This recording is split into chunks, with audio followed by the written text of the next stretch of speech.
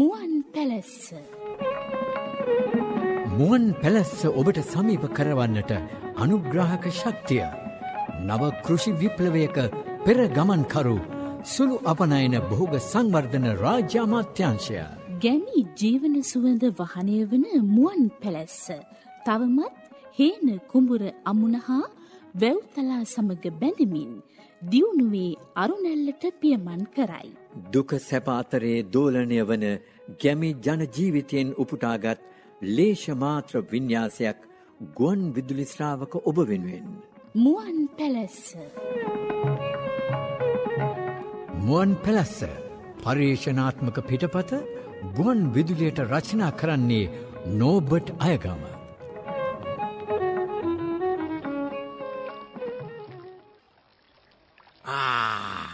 ආරච්චිලැත්තෝ නාන්ට හොඳට නාන්ට. උඹ කියන්ට ඕන දුක්කෝ මට නාන්ට උඹට ඕන නම් උඹත් ඔය දොලට බැහල නාපන්. නාලවත් මනුස්සෙක් වෙන්ට බලපන්. මාව අමනුස්සෙක් කළේ තමුන් නැහැ. අප්පොච්චි මට දුන්න නම උක්කු බණ්ඩා. තමුන් නැහැ මාව උක්කුව කෙරුවා. මම හේනක් කොටාගෙන එකලාසයක් වෙන්න හිතුවා. මං හේන කෙටුවේ තහනම් කැලේ කපලාය කියලා හේන තහනම් කොලා. අපූරුවට පීදිගෙන ආපු බඩේදමු යායම කැලේ සත්තුන්ට අයිති වුණා. මගේ මහන්සියයි සල්ලි වතුරේ. උඹ මට කියන්නේ උඹේ මේ අනීතික වැඩවලට ඉඩ දීලා මගේ රාජකීය ආරච්චිල පට්ටම නැති කරගන්න කියලාද? පට්ටම ඔය බම්බුව යකාට ගියත් මට මොකද? ඉවරද කියලා. මගේ තට්ටේ පෑදුනේ පීනසට කොණ්ඩේ ගිහින් නෙවී තේරුණාද? මගේ රාජකාරිය හරියට කරන්ට ගිහින් අව්වේ වැස්සේ ඇවිදිල්ලට ඕන් දැනගනි. උඹ හිතුවද උඹ තුවක්කු කෙටියක් උස්සන් ආවහම මං උඹට සැලියුට් ගහලා පිළිගනී කියලා උඹ? ඒවා වානා කිරි පුතේ. බේ මැරිච්ච කිරියත්තගෙන් අහගනින් මේ සද්ද විද්ද පළඟ පතිර වික්‍රම බාහු ගජනායක මුදියන්සේලාගේ ඩිංගිරි බණ්ඩා ආරච්චිල උන්නාන්සේ කවුද කියනව ගහගනින් ඕන්න. එහෙව් මම කුක්කෝ කී ගෑවට සැලෙන්නේ නෑ බොල. අන්තිමේදී මම මුවන් හෙල කන්දේ කිතුල් රූපාවේ කිතුල් ගස් 10ක් 15ක් මැදගෙන කිතුල් පැන්නේ කිතුල් ලකුරුයි විකුණගෙන ජීවත් වෙන්න බැලුවා. කිතුල් මදින්න ලයිසොමක් නෑ කියලා ඒකත් තහනම් කෙරෙව්වා. එච්චරද උඹ කරපු අලු කුත්තේරු වැඩ? ඇයි මුවන්දොල ඉවුරේ තිබිච්ච කුඹුක් ගහක් කැපුවේ උඹ? ආරච්චිල ඇත්තමනේ මට මේ කුඹුක් ගහ කපන්න කීවේ. මේ හපන් මම කිව්වයි කියලා උඹ මුවන්දොල ඉහත්තාවේ ගල මුදුනට ගිහින් ගල පල්ලට පනිනවද? පයින්නවා. ඒ පයින්නේ තමුන් නැහැවත් ඇදගෙනම තමයි. මාව හිරේ විලංගුවේ දාන්න හදන තමුන් නැහැට යහතින් ඉඳ මම ඉඩ තියන්නේ නැහැ. වැරදි වැඩ කොලාම හිරේ විලංගුවේ වැටෙන්න ඕන තමයි බොල. මොකෑ උඹ එංගලන්තේ ජෝර්ජි මහරජුරුවන්නේ මම මේ ගමන ආවේ අන්තිම තීන්දුව අරගෙන. තමුන් නැහැ මට යහතින් ඉන්න දෙන්නේ නෑ නෙවේ. මේ මුවන්පැලැස්සේ දෙන්නෙකුට රජ වෙන්න බෑ. එක්ක තමුන් නැහැ නැත්තම් මම. ඔහොම කියපු උන් කොච්චරවත් හිටියවුකෝ. උන් නැවතුනේ එක්කෝ එල්ලොන් ගහෙන් නැත්නම් ඉතින් තාම බෝගම්බර හිරගෙදර කම්බි කූරු ගණන් කරනවා. එහෙමත් නැත්නම් කරකොප්පුවේ අඩි 6ක් පොළොව යට. එතන තමයි තමුන්ගේ තැන. එහෙමද?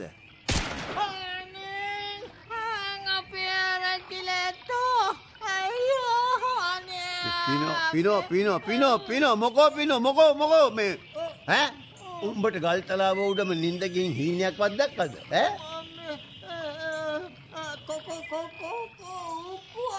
උක්කුවා මෙතන නැති උක්කුවෙක් නෑ බොල. වරින් යන්න පිනෝ. වරින් යන්න. ආයිබෝවන් ළමයි. ආයිබෝවන් ඉස්කෝලේ හාමිනේ. මට ගුරුතුමී කියන්ට. ලොකු ඉස්කෝලේ ළමයි නම් කියන්නේ ටීචර් කියලා. ඔයාලා ගුරුතුමී කියන්ටකෝ. කොහොමද කියන්නේ? ගුරුතුමී.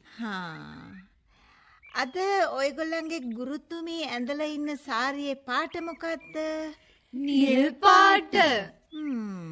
ඕම හොඳයි. මේ දවස්වල අපේ ඉස්කෝලේ ළමයි අඩුයි නේ? ඒ මොකද කියලා දන්නවද? හේන් වල වැඩ හින්දා. හරි. අපි ඒ අයත් ආවහම පිළිවෙලට පාඩම් වැඩ කරගෙන යමු. හොඳයි. ඒ වෙනකන් අපි අපේ වටපිටාව ගැන තොරතුරු දැනගමු. ඔක්කොටම කලින් අපි පුරුදු විදියට එංගලන්තේ ඉන්න මහරජතුමාට ආශිර්වාද කවි කියලා හිතමු. මාත් එක්කම කියන්ට. අපගේ මහරජා ලන්ඩන් නුවර වැජඹෙනා නිතර සිහිවෙනා ලෙස පින්තූර බලමිනා ජෝර්ජ් අපගේ මහරජා මේරි බිසව් ගොන කඳා ලංකාවත් රැකදිදී වැජඹේ සිරි රැස් වැදී ලංකාවත් රැකදිදී වැජඹේ සිරි රැස් වැදී. මුවන්පැලැස්ස ඔබට සමීප කරවන්නට අනුග්‍රාහක ශක්තිය නව කෘෂි විප්ලවයක පෙර ගමන්කරු සුළු අපනයන භෝග සංවර්ධන රාජ්‍ය අමාත්‍යාංශය.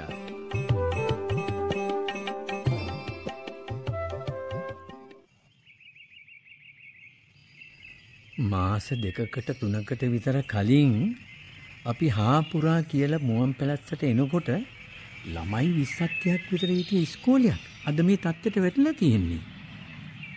අපි ඉතිහාසයේ ඉඳලම කපුරු අයියේ අපිට ලැබුණු දේවල් හරි විදියට භාවිතයට අරන්නේ.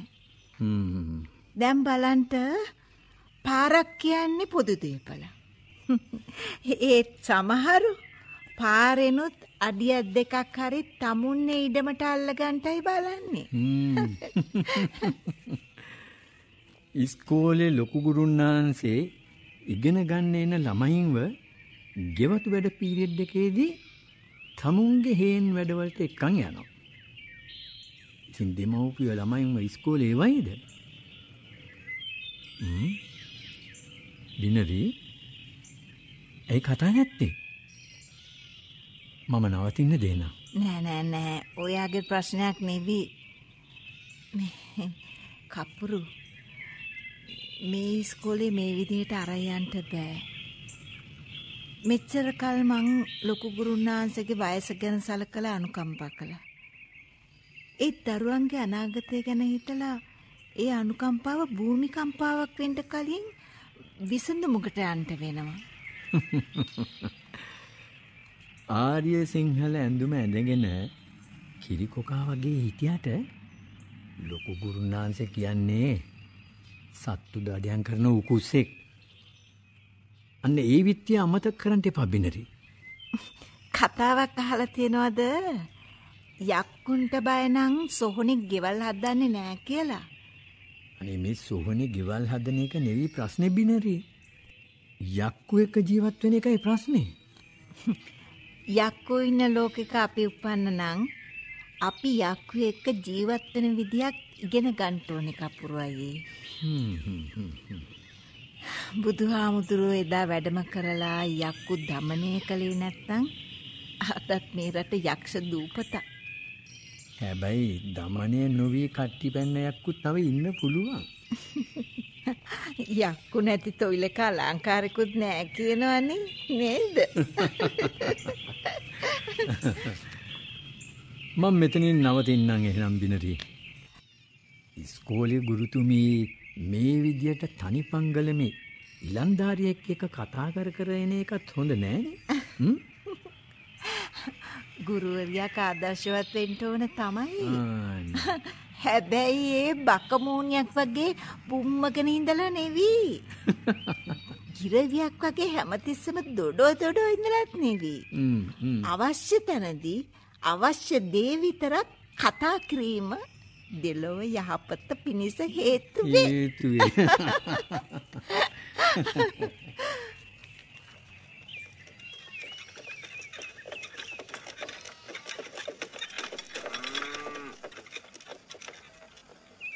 උඹ මින්මනත පිනෝ කවදාකවත් මට කවුරුවත් වෙඩි තියයි කියලා බය වෙන්න කාරි නෑ. තේරුණාද පිනෝ? මාව කාටවත් බෑ වෙඩි තියලා මරලා දාන්න. මේ ඒ කියන්නේ අපේ ආරච්චිලා ඇත්තෝ අර සූර සරදියෙල් වාගේ එන රාජ්‍ය තෛලේ සුරේක දාලා කකුලේ බැඳගෙනද ඉන්නේ? මේ අහගනින් එන රාජ තෛලේ වගේ බලගතු තෙලක් කවදාවත් සුරේක දාලවත් කකුලක බැඳගන්නේ නෑ. තේරුණාද උඹට? එතකොට තෙලේ බල බිඳෙනවා. එක්කෝ සුරේක දාලා අතේ බාහුවේ ගැට ගහ ගන්න ඕනේ. නැත්නම් බෙල්ලේ එල්ල ගන්න ඕනේ. හෙන රාජ්‍ය තෛලේ ළඟ තියෙන කෙනෙකුට වෙඩි විතරද ආරච්චිලා ඇත්තෝ වදින්නේ නැත්තේ? එතකොට ඊතල පාරවලුත් වදින්නේ නැද්ද? වදින්නේ නැතුව ඇති නේද? ඔය ඊතලයට වඩා බල සම්පන්න වෙඩිල්ල අය කියනවනේ. වෙඩිල්ල බල සම්පන්නයි. ඉතින් එහෙමනම් ආරච්චිලා ඇත්තෝ ඉස්සර රජ කාලෙත් ඔය හෙන රාජ්‍ය තෛලේ තිබුණා නම් අර විජිතපුර යුද්ධදී එහෙම ඔය තෙල තියෙන සුර අපේ හමුදාවේ අයට දුන්නා නම් ඉතින් අපේ කවුරුවත් මැරෙන්නේ නෑනේ. ඒකත් හැබෑව තමයි. ඒ වුණාට පිනෝ ඔය හෙන රාජ තෛලේ වගේ තෙල් ඔය පොල් තෙල් භූමි තෙල් පීප්ප ගානට හදන්නේ නෑනේ. අනික හෙන රාජ තෛලේ දාන්න ඕනේ රත්තරන් සුරවලලු. නැත්නම් සුර පුපුරනවලු. උඹට කියන්න පිනෝ කළුවර ආඳුන කියලා ආඳුනක් ඔය හැදුවයි කියනවනේ ඔය මුවන්දොලට ඉහළින් තියෙන ගල් කන්දේ ගල් ගුහාවක වැඩ වාසය කරපු හාමුදුරු නමක්. මැනිකේ මොකද මේ උඹ හීනෙන් බය වෙලා කෑ ගහනවා කියන්නේ? ඕක හොඳ දෙයක් නෙවෙයි. තේරුණාද? ඊට පස්සේ ඉතින් මේ කොට්ට පැදුරු උස්සගෙන කෑ හීනෙන් ඇවිදින්න යනවලු. ඉස්සර අපේ මාමා කෙනෙකුටත් ඔය අසනීප තිබුණා. දවසක් රෑ උන් දැහීනෙන් ඇවිදින්න ගිහින් පරණ මැණික් පතලකට වැටලා තමයි මලේ. ඉතින් උන්ද රෑ හොරෙන් මැණික් ගරන්ට යන්න ඇති. මේකෙන් කාරි නෑ. මීට පස්සේ නිදා ගන්නකොට පැදුර ළඟින් තෙත ගෝණියක් එලලා තියපන්. තේරුණාද? තෙත ගෝණිය පෑගුණාම නින්දෙන් ඇවිදින කෙනා අවදි වෙනවලු. මැනිකේ මං මීට පස්සේ එහෙම කරන්නම්. මේ මං යනවා ගල්තලාවට මේ වනල තියෙන ගම්බිරිස් ටික බලන්න. පිනෝ කුස්සියේ පැත්තට ටිකක් ඇහැ ගහගෙන ඉඳපන්. තවද එක් සමයෙක්හි අප මහ බෝසතාණන් වහන්සේ ඇත් කුලයෙහි පිද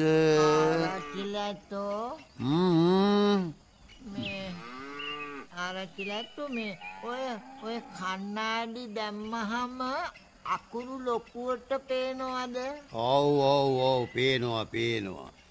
වයසක උදවියට පොඩි අකුරු ලොකුවට පේන්න තමයි මේ කණ්ණාඩි හදලා තියෙන්නේ. මන් දවසක් ආරච්චිලා ඇත්තට හොරෙන් ඔය කණ්ණාඩිය දාලා බැලුවා. මොනවා කියන්නේ? මට මෙලෝ සංසාරයක් පේන්නේ නැතුව ගියානේ. තාපොඩ්ඩෙන් ආරච්චිල වලව්වේ පඩිපෙලෙන් වැටිලා මගේ තුනටියත් කඩා ගන්නවා. වොමනා නැති දේවල් කරන්න ගිහින් උඹටත් වෙන්නේ පිනෝ අර ලී කොටයකට ගහලා තිබිච්ච කූඤ්ඤ ගලවපු වඳුරට වෙච්ච ඇබැද්දිය තමයි. තේරුණාද? මන් නොකියුවයි කියන්න එපා. ඉතින් ආරච්චිල ඇත්තොම්මනේ මට කියලා තියෙන්නේ නොදන්න දෙයක් අහලා හරි හොයා බලලා හරි ඉගෙන ගනින්න කියලා. හරි ඉගෙන ගන්න එක වෙනයි පිනෝ. අනුන් කරන දේ කරන්ට යෑම වෙනයි. උඹට කියන්න බොහොම ඉස්සර අපේ ඔය මුවන්දොල ඉස්මත්තේ ගල් ගුහාවක මලයාලම් දේශයෙන් ආව මන්තරකාරයෙකුයි ඒ ඇත්තගේ ගෝලියෙකුයි උන්න කියලා කියනවා. අපි පොඩි කාලේ නම් ඒ ගල් ගුහාවේ උන්නේ වයසක හාමුදුරු කෙනෙක් නෙව. නෑ මම මේ කියන්නේ ඊටත් ඉස්සර වෙච්ච සංගිඩියක් පිනෝ. පුදුමේ කියන්නේ පිනෝ නපුරු අලි කොටි වලස්සු ගැවසෙන ඔය විසකුරු සතා සරුපයා ඉන්න ඔය වනාන්තරේ මන්තරකාරයාටයි ගෝලයාටයි ඒ සතුන්ගෙන් කිසිම කරදරයක් උනේ නෑ කියනවන්නේ. මේ මන්තර බලයට වෙන්ට ඒ කාලේ මහරෑ දෙගොඩ හරිජාමෙත් මන්තර ජප කරනු ඇහෙනවලු. ගමේ අය මොනම කාරණාවකටවත් ඒ කාලේ දොට්ට පිලටවත් බහින්නේ නැතුළුවෝ. මේ ඉතින් මොකද උනේ කිව්වා නන්නේද හොඳ මේ මාව නිකන් ගම වටේ යවන්නේ නැතුව. හරි කියන්නම්කෝ මේ මො නැකිට යන්නද? ඔහොම වාඩිවයන්. බොලං පිනෝ මේ කතා උඹලට අහන්ට වෙන කෙනෙක් නෑ. තේරුණාද? මගෙන් ඇරෙන්ට. දැනගනි. හරි ඉතින් ඔය මන්තර රාල ඔය ගල් ගුහාවේ ඉඳන් කරලා තියෙන්නේ අඳුනක් හදන එක. අඳුනක්. ඒ කියන්නේ ඔය කළුවර අඳුන. කළුවර අඳුන. ඒ අඳුන තමුන්ගේ නළලේ ගාගත්ත කෙනෙකුට නොපෙනී ඉන්න පුළුවන්ලු. එහෙනම් ඒ කොමේ ආරච්චිලත්තෝ ඒ වගේ හාස්කම් තියෙන ගුරුකම් පුරාණ කාලේ තිබුණ පිනෝ. ඒ ශාස්ත්‍ර ඒ ඇත්තොත් එක්කම අභාවයට ගියා. ඉතින් ඒ ගුරුන්නාන්සේ ඒ කළුවර අඳුන හැදුවද? ඔව් අඳුනක් හදාගෙන නොපෙනීම අන්තරද්දාන වුණාලු.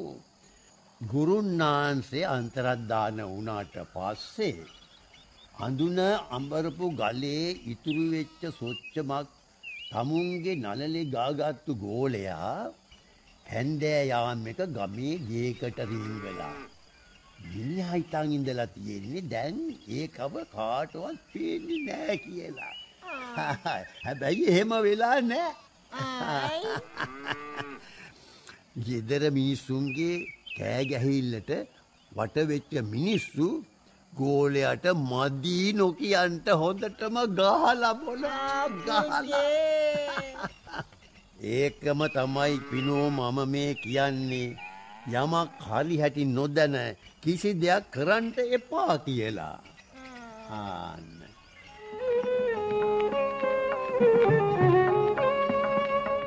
මුවන්පැලැස්ස ඔබට සමීප කරවන්නට අනුග්‍රාහක ශක්තිය නව කෘෂි විප්ලවයක පෙර ගමන්කරු සුළු අපනයන භෝග සංවර්ධන රාජ්‍ය අමාත්‍යාංශය.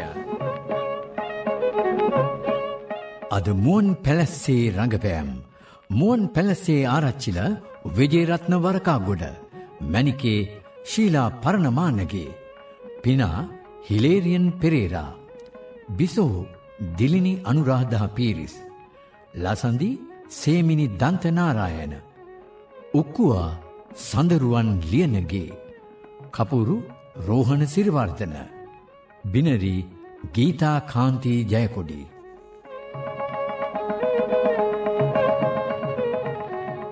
මුවන්පැලැස්ස පර්යේෂණාත්මක පිටපත ගුවන් විදුලියට රචනා කරන්නේ නෝබට් අයගම. නිර්මාණ සංකල්පනා සම්බන්ධීකරණය රෝහණ සිරිවර්ධන.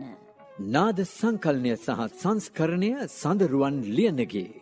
මුවන් පැලැස්ස නිෂ්පාදනය කළේ උපුල් චන්දන. යළිත් ලබන සඳුදාත් රාත්‍රී 8:30ට වෙළඳ සේවයෙන් මුවන් පැලැස්සෙන් හමුවෙමු.